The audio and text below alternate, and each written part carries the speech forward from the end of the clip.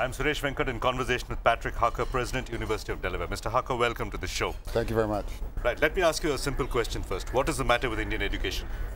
What is the matter? Yes, what is wrong with Indian education? Well, there are a lot of things first that are great about Indian education. If you think about the students who come to us for graduate school and go on to build great businesses, there are a lot of great things. So I think it's easy to focus on the negative, but remember there's a lot of Let's positive. start with what are the great things about the Indian education? From the students that you interact with, what would you outline as the positives of the Indian education system? Students are very well trained technically. Students are very driven. I think they come through a system that's very competitive and they know how to compete in the global market. One of the concerns that we hear repeatedly about the Indian education system is that students learn by memorizing and by rote and by exams, and they're not really innovative and creative thinkers. Would you second that contention that a large part of our education does not produce innovators? Yeah, I would say that's not just an Indian problem, though. I think this is a global problem. What we need to do is make sure that education's interactive. That is immersing students in real problems and helping them deal with the mess that reality is, instead of trying to package it up neatly into algebra problems or chemistry problems for them. The other concern, of course, is that the things students learn in college have no application in real life when they go out to get jobs. There is an employability gap.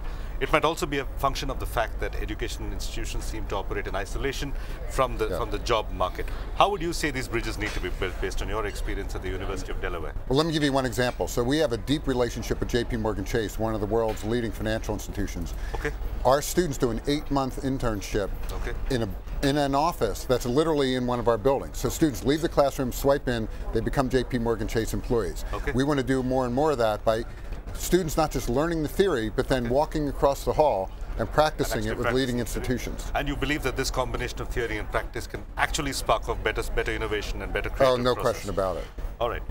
Let's talk about innovation for one moment. If we were to reimagine the Indian education system to say we need to produce innovators and innovative graduates and creative thinkers, what are the fundamental changes we need to engineer into the system? So I think there's one big fundamental change, that research faculty involved in research need to also be teaching.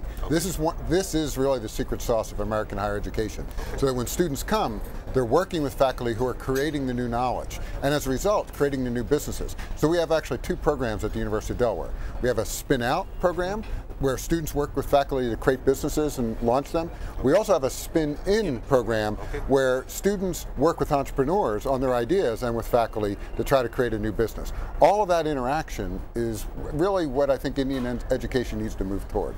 One of the things that India seems to lack is a Stanford University, Silicon Valley kind of symbiosis where the university finds innovators, trains them, and then funds innovators, and the 2 systems feed back into each other. We seem to not have that. We have a big software industry, but we don't have an innovation ecosystem in India.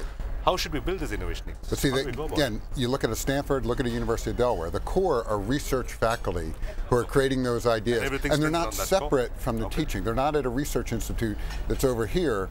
They are interacting with students every day. Patrick Harker, you were also one of the key members behind the formation of the Indian School of Business in Hyderabad when you were part of the Wharton faculty. Why did we need one more business school in India? We have thousands of them. Well, it's a very different kind of business school. It's a business school focused on training students to enter the global marketplace, as opposed just to the Indian marketplace. One of the criticisms of MBA education, and typically finance MBA education that we heard in the 2008 crisis, is that business schools are churning out mercenaries with no sense of ethics who'll do anything pretty much for a quick buck. Do you think that's changed?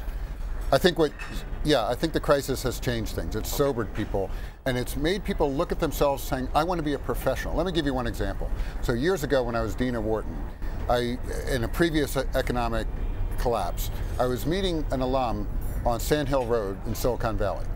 And I said, why are you still here? He said, well, look at all the people around me. They've left. They've left for the quick buck. I'm still here. I said, well, why are you still here? He said, look behind me. I'm looking at all these little pieces of lucite, the tombstones of creating companies. He said, see, they were in it for the money. I'm in it to create great businesses. That's what we need to get back to. Business students who want to create great businesses. What is the role of ethics in MBA education, for instance? Oh, it's critical. It's absolutely critical. Like any profession. Taking it seriously in the US? They do, but we have to reinforce it. We have to remind them it's not your money. Even if you're CEO of a company, it's not your money. It's your investors' money, and you have to act as a professional. My last question to you, Patrick Harker. India and the US have had great education ties over the years. A lot of students from here going there, a lot of universities from there coming to India. How do you see the future of this ties? Is it healthy? Is it going to grow in the future? Do you see any roadblocks to the... Well, I think it's going to grow, and I think what folks do here at Nasscom is going to help it grow. Okay. Instead of students coming back and forth geographically, we can also break down those barriers by using IT, by using interactive learning technologies and distance learning technologies. We're doing this right now at universities all across the world. Final question. One of the challenges that the Indian education system faces is taking education to what we call the bottom of the social pyramid, of delivering it to the poorest of the poor.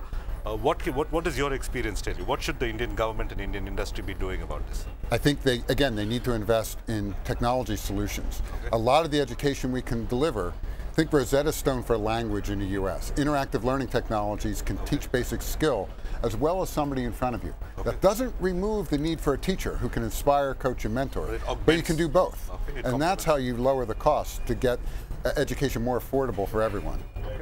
All right, so that's Patrick Harker, President, University of Delaware. Patrick Harker, thank you for talking to us. Thank you. Thank you for watching.